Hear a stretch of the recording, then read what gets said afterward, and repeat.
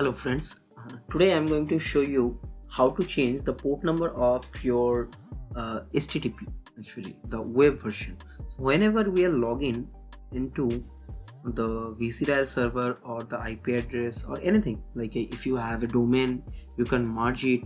So by default the port number is 80.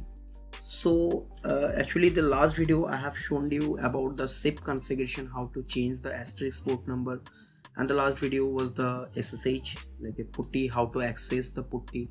Actually the port number is secure shell.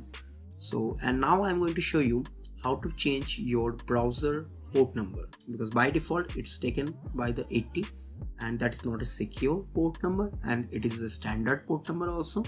So if you don't have any SSH, the secure certificate, or you cannot generate the secure certificate, so at that scenario you you should actually change the default port number, because the default port number is 80 and that is not a secure things. And there's a lot of hackers who are going to hack the Apache or your HTTP, or the Windows also, the IIS. So by default whenever you are using the port number, they can't hit the port multiple times to access your server. So today I'm going to show you how to change the port number.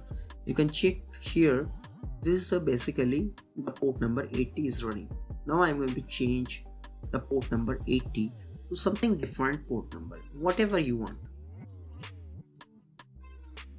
So here is the command etc apache2 and then /listen.conf. I'm going to open it. Port number is defined, listen, port number 80. I'm going to edit this one, port number 8080, or you can do anything. It's not mandatory that whatever I am giving the port number you should use it. So let's try with some random port number 8087, and now I'm going to restart my Apache service. Now if I am going to change here, like a refresh, I'm going to refresh, you can check the site cannot be reached because the port number, by default port number has changed. What I have to do,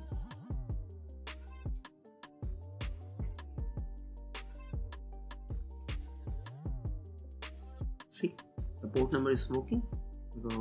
We have already put 8087. Now you can check everything with this port number, not an issue. You can log in via 8087 also.